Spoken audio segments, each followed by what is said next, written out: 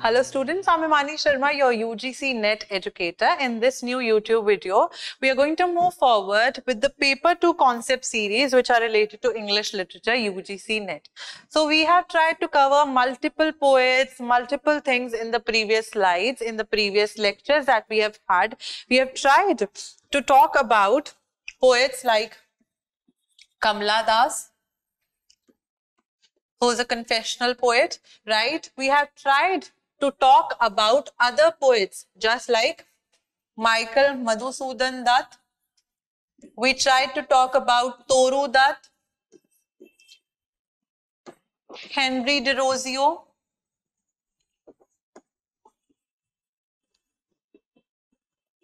right? Rabindranath Tagore, etc.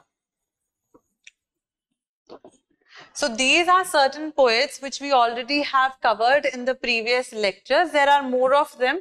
You can view those particular videos on your own end as well.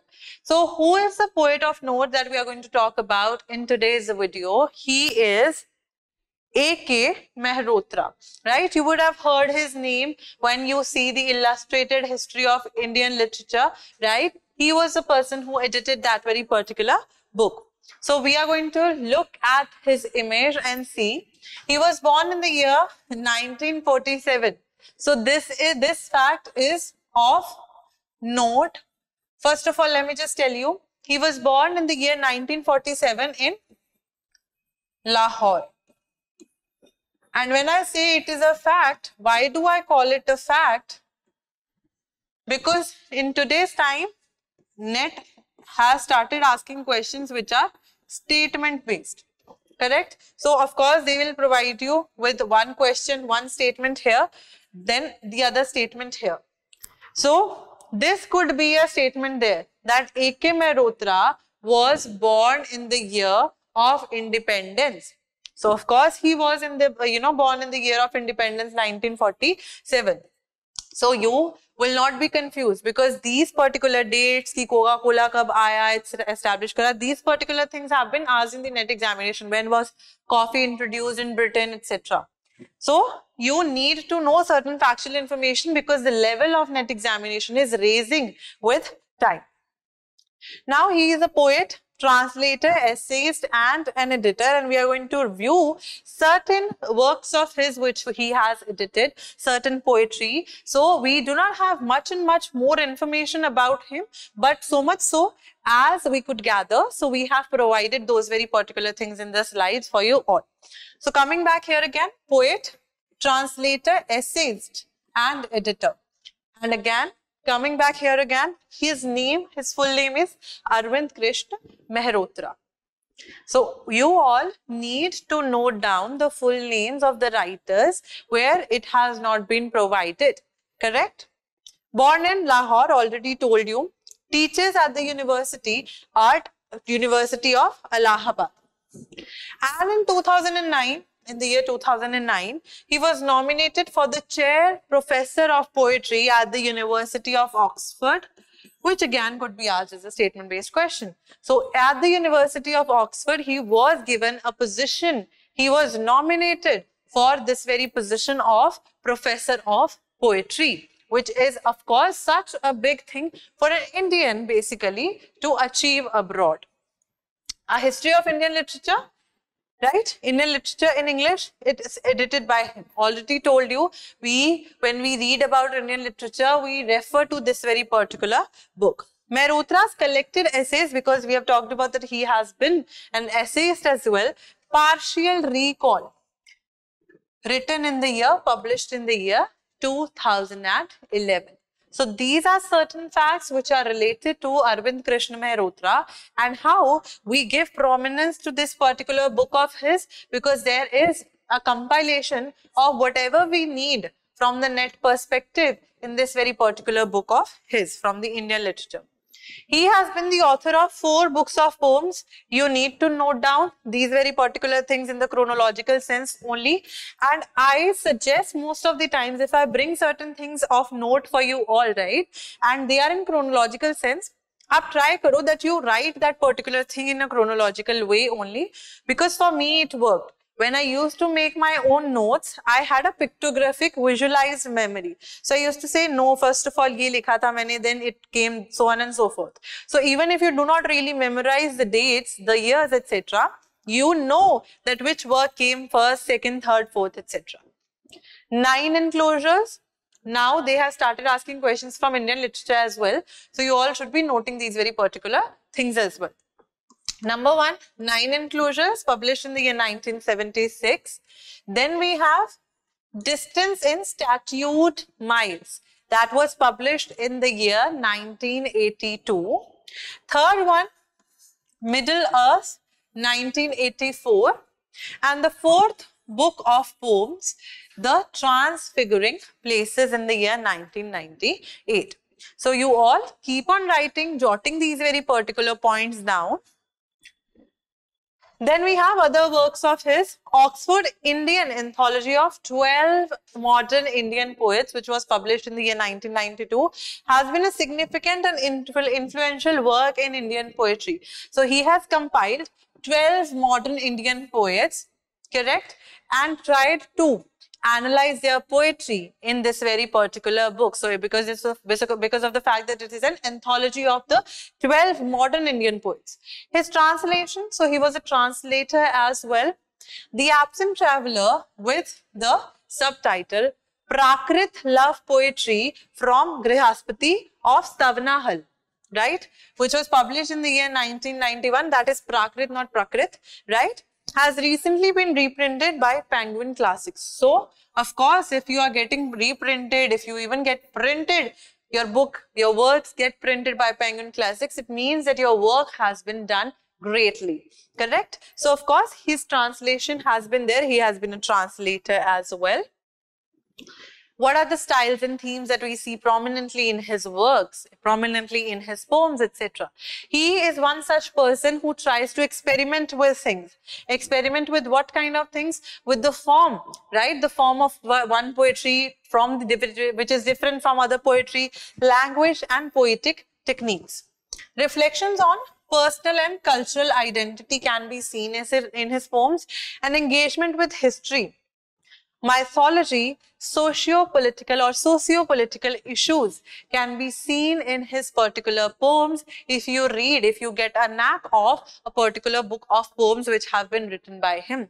So when you continuously will read them, you will find a pattern, but the pattern will also keep on changing because he tries to experiment with things. Correct? Early poetry was much influenced by the movement of surrealism. Right? So we see that there have been certain movements which somewhere or the other influenced the writers. So which movement influenced him? Which movement influenced A.K. Mehrotra? It was surrealism. So there was this house which was established in the 1970s along with the poets. So this can be a question that pick the odd one out who has not been a participant, who has not been the founder or co-founder of this very particular, house known as the publishing collective known as Clearing House. So along with Adil Jasawala, Jeev Patel and Arun Kolatkar. So there have been 3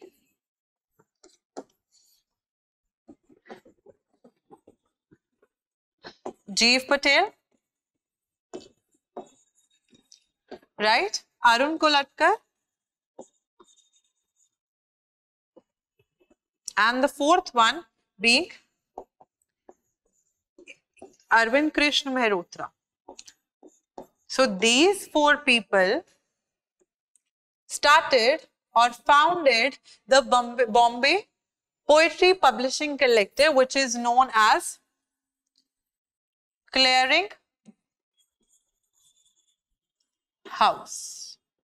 So these are the 4 people. They might ask you in a question of match the following or pick the odd one out or choose these particular options only.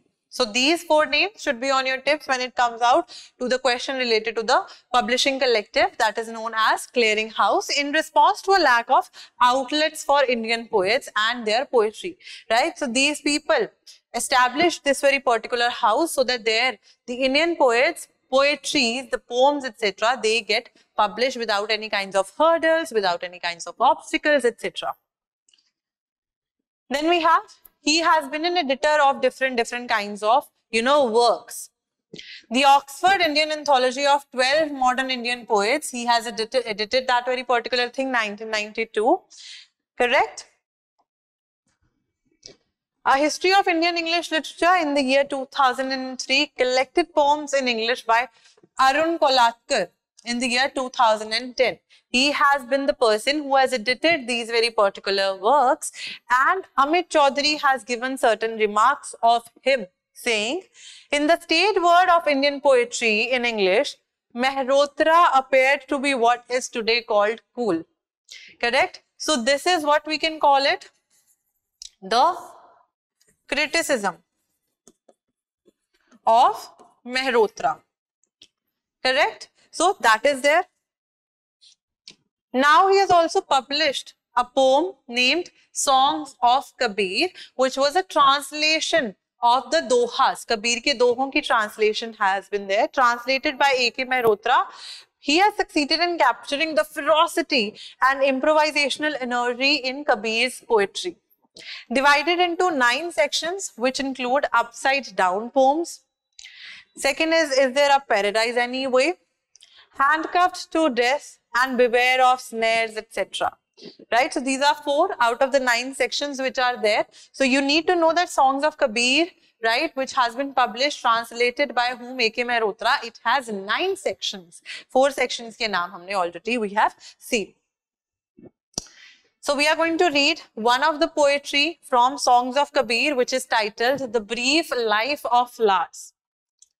The gardener's wife cut short the brief life of the flowers and offers them to a lifeless stone idol that a sculptor carved, feet on its chest, chisel in hand. So you see that we in this very particular stanza see that how beautifully Kabir has described, and even Kolatkar has translated his thoughts into English, saying that there has been a flower, right, and which has been plucked, which has been cut short by the gardener's wife. Mali ki wife ne us फूल को तोड़ लिया है, basically cut कर लिया है, to offer to whom? To offer it to a stone idol, एक मूर्ति पे चढ़ाने के लिए. Had the idol been alive, it would have lashed out at the sculptor that why have you plucked this very particular flower, the creation that I have created. The god would have, lashed out at the sculptor. It would have seen through the priest who grabs all the food the faithful bring, leaving the scraps to the idol. Not one, not two, but everyone's a sucker, says Kabir, not me. Correct? So beautifully, the brief life of flowers, even the title suggests that how they are chosen, they are cut short, their life is cut short, their life is really brief because they are offered to idols, which are stone idols, etc. Correct? So that very particular thing. Then we have another poetry of his, which is titled To an Unborn Daughter.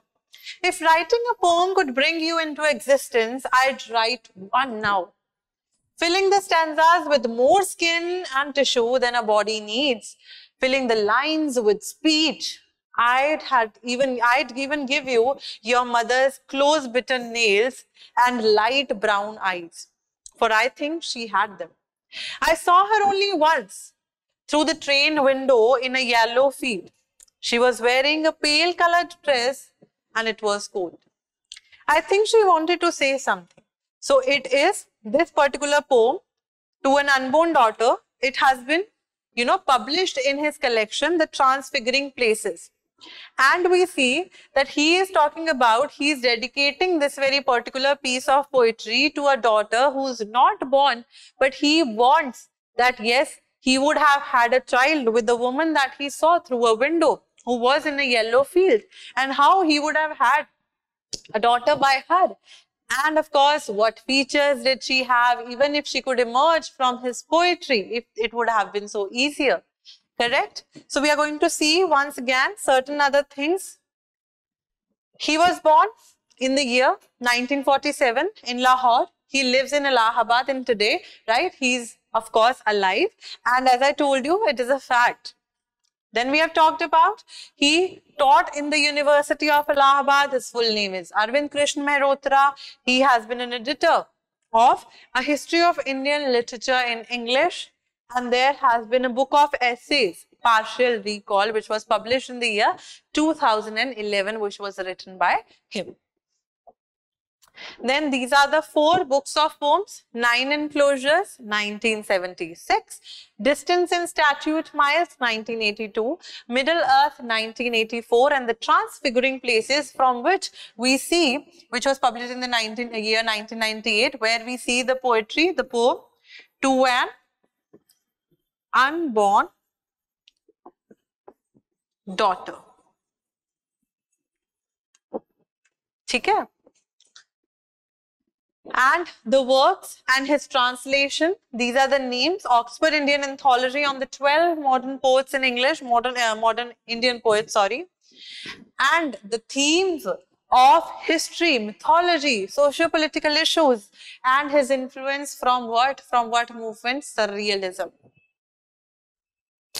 In the year 1970s, he founded Clearing House, which is a poetry publishing house, which was there.